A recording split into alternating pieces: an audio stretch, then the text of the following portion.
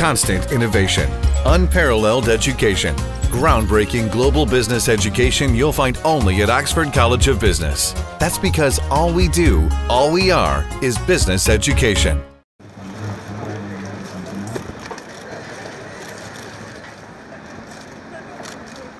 The late Prime Minister S.W.R.D. Bandaranaike was born on the 8th of January 1899 and graduated with honours in modern greats at the Oxford University.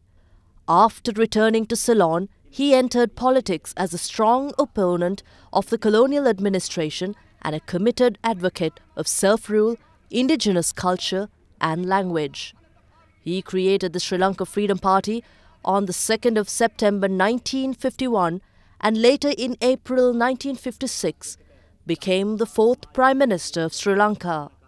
As the Prime Minister, S.W.R.D. Bandaranaike passed key legislation such as Paddy Lands Act, the establishment of the Sri Lanka Transport Board and the Sinhala Only Act, which replaced English with Sinhala as the official language of the country. On the 25th of September in 1959, Prime Minister Bandaranaike was assassinated by an individual impersonating a Buddhist monk.